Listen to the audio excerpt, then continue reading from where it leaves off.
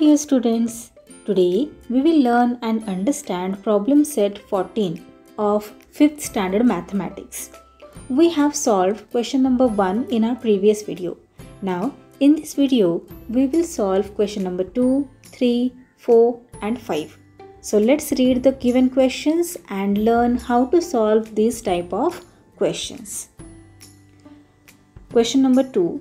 As part of the Avoid Plastic campaign, each of 745 students made 25 paper bags. What was the total number of paper bags made? Avoid Plastic या campaign अंतर्गत 745 मुलांनी paper bags बनवलेले आहेत. प्रत्येक मुलाने 25 paper bags बनवलेले आहेत. तर टोटल 745 मुलांनी किती पेपर बॅग्स बनवल्या ते आपल्याला विचारलेले आहे. So what is the given information in this question? Number of students, किती स्टुडंट्स आहेत? 745. आणि प्रत्येक मुलाने किती पेपर बॅग्स बनवलेल्या आहेत? Number of paper bags made by each student is equal to 25. What do we have to find out in this question? Here we have to find out total number of paper bags. Total किती paper bags 745 मुलांनी बनवल्या ते आपल्याला find out करायचे आहे. एका मुलाने, एका विद्यार्थ्याने किती पेपर बॅग्स बनवलेल्या आहेत तो नंबर आपल्याला दिलेला आहे. आणि 745 मुलांनी मग किती पेपर बॅग्स बनवल्या असतील हे आपल्याला फाइंड आउट करायचे आहे. मग अशा प्रकारच्या वर्ड प्रॉब्लेममध्ये आपल्याला काय करावे लागते? आपल्याला मल्टिप्लिकेशन करावे लागते. चला तर मग मल्टिप्लिकेशन करूयात. सो इथे मल्टिप्लिकेंट आहे 745 आणि मल्टिप्लायर आहे 25. आधी आपल्याला युनिट प्लेसने मल्टिप्लाय करावे लागणार मल्टिप्लिकेंटला. So 5 5s R 25. 5 राईट करूयात. 2 कॅरिंग ओव्हर. नाव 5 4s आर 20 प्लस दिस 2 22. 2 इथे राईट करणार. 2 कॅरिंग ओव्हर म्हणून 100 प्लेसवर जाणार. आता 5 7s R 35 plus this 2 36 and 37. Unit प्लेसने multiply करून झालेले आहे. आता आपल्याला टेन्स प्लेसने मल्टिप्लाय करायचे आहे. त्याही आधी हे जे कॅरिंग ओव्हर आहेत ते आपण कट करूयात म्हणजे पुढे जाऊन आपल्याला कन्फ्युजन होणार नाही. आता 2 ने मल्टिप्लाय करायचे आहे. 2 टेन्स प्लेसवर आहे. युनिट प्लेसवर आपण राईट करणार 0. नाव 2 5s आर 10. सो 0 आणि 1 कॅरिंग ओव्हर म्हणून 100 प्लेसवर. 2 4s आर 8 प्लस दिस 1 9.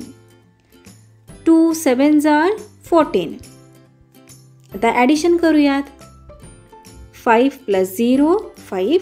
2 प्लस 0 2. 7 प्लस 9 16. 6 इथे राईट करणार. 1 carrying over.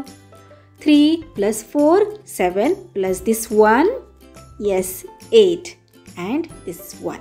So here our final answer is total 18,625 paper bags were made by students. मग मुलांनी, विद्यार्थ्यांनी किती टोटल पेपर बॅग्स बनवल्या? 18,625 पेपर बॅग्स बनवल्या. Next question. In a plantation, सॅपलिंग्स of 215 medicinal trees have been planted in each of the 132 rows of trees. How many saplings are there in the plantation altogether? सगळ्यात आधी question समजून घ्यायचा आहे. सॅपलिंग्स म्हणजे काय? तर रोपे. मेडिसिनल ट्रीज म्हणजेच औषधी वनस्पती. एका प्लांटेशनमध्ये, एका वनराईमध्ये 132 रोज आहेत ट्रीजचे.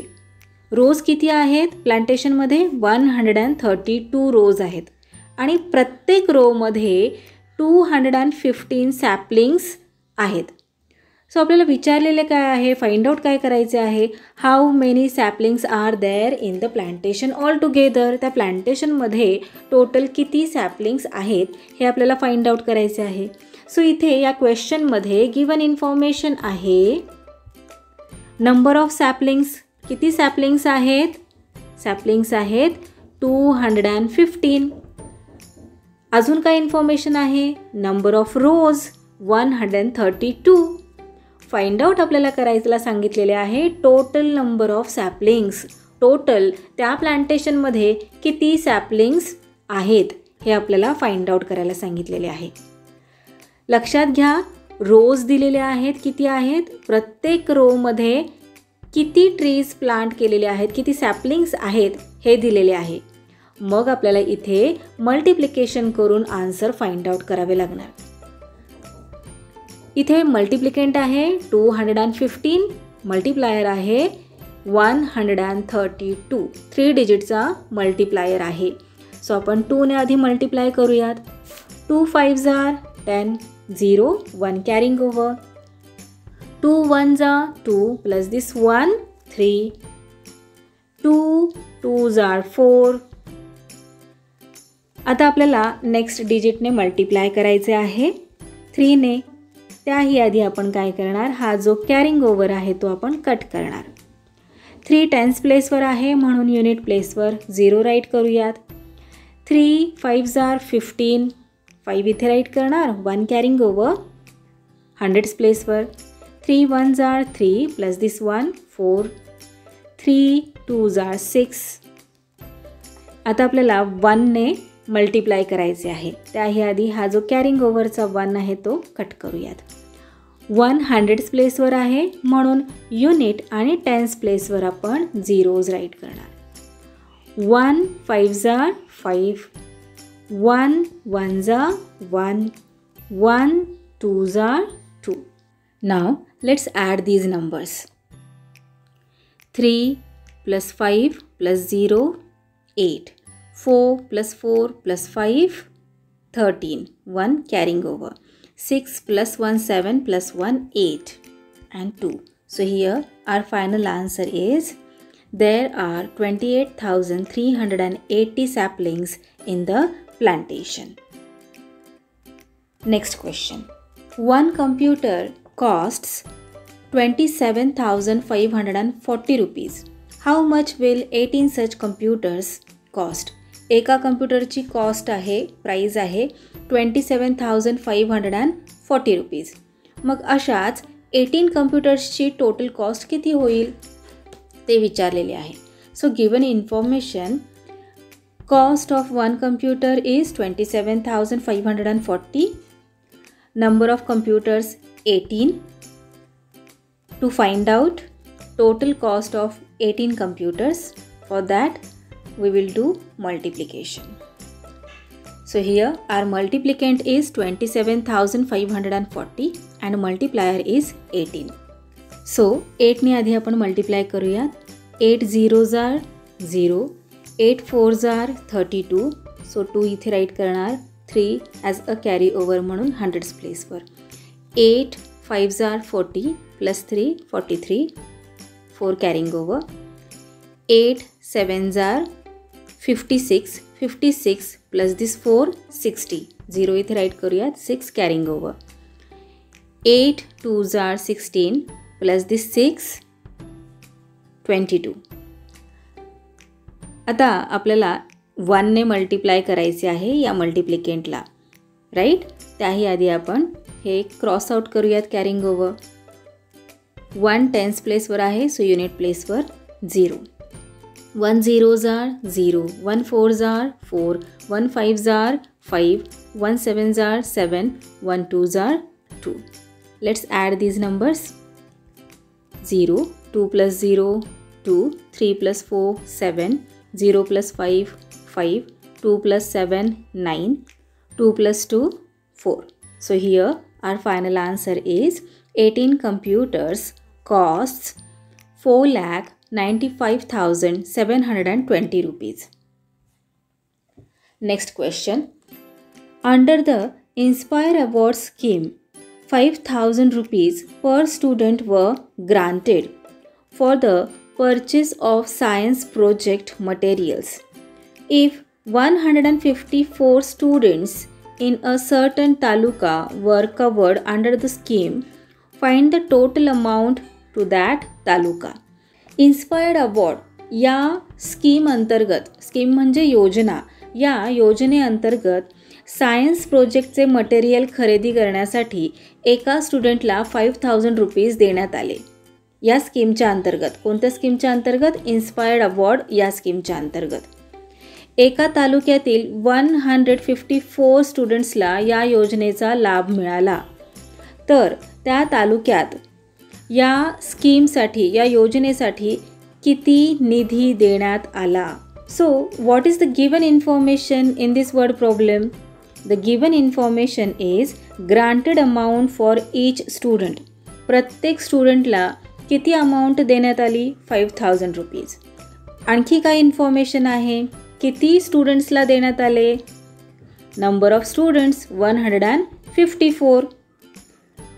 काय फाइंड आउट करायचे आहे? Total amount granted to a certain taluka under the scheme. For that we will do multiplication.